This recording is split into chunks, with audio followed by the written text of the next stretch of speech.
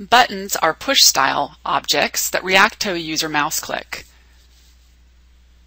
They're associated with an action that triggers something to occur, some code to execute, or to perform some task. For example, a button might have an action attribute set to print. When the user clicks the print button, the printing functionality in your code would be executed. Here we're going to associate this particular button with an image of the Google logo, and we can just paste that in. Now we can preview it and we can see whether it took effect. Looks like we need to save first. Now we can preview and see if our image is being pulled in. And again, that's an image referenced by a URL.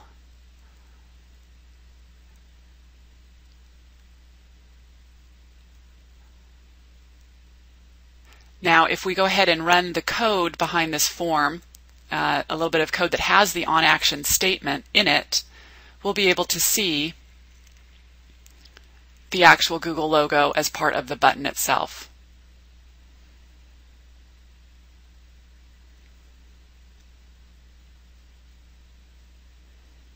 Let's take a look now at a button edit. A button edit is a regular data handling form field that has a button appear next to it. So it does take up two spaces in terms of location and width, an extra piece there for the button. The button then has an action associated with it, and typically is used as a pop-up, the ability to trigger a pop-up window of choices or a pop-up window of more information or something else to occur, some sort of detail related to that field. Now if we preview it, we can get a sense of how that will look.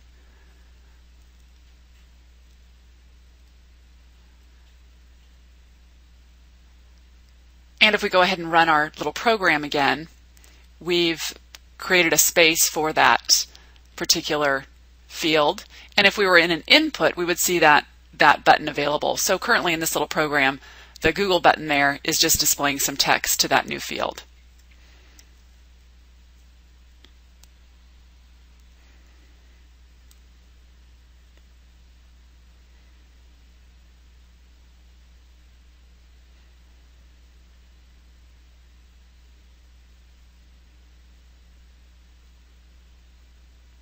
Now we can see the difference between a button and a button edit is that the button edit has all of the form field properties that you'd expect, including constraints.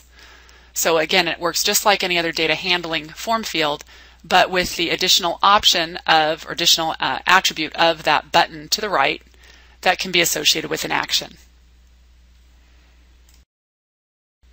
Now let's take a look at a couple of examples. Here's the button example in the Widgets sub program in the demo overall program. And we can see the difference between the menu handling the on-action statements with those buttons and an input. And simply clicking through these, you can see how which button has been pressed, as well as the properties being set on the buttons. Now the button edit, on the other hand, again has some different, more form field handling style properties, and reacts with the button click to do something. In this particular example, you'd see on the output of the command line area the word hello being sent there. Now let's take a look at another example that'll give us a sense of it being used in a regular application. This example, we're going to go ahead and look in at the orders area and pull up an order form. And as the user moves into a field, we see the little button edit, when triggered, brings up this particular window and allows them to choose a stock selection.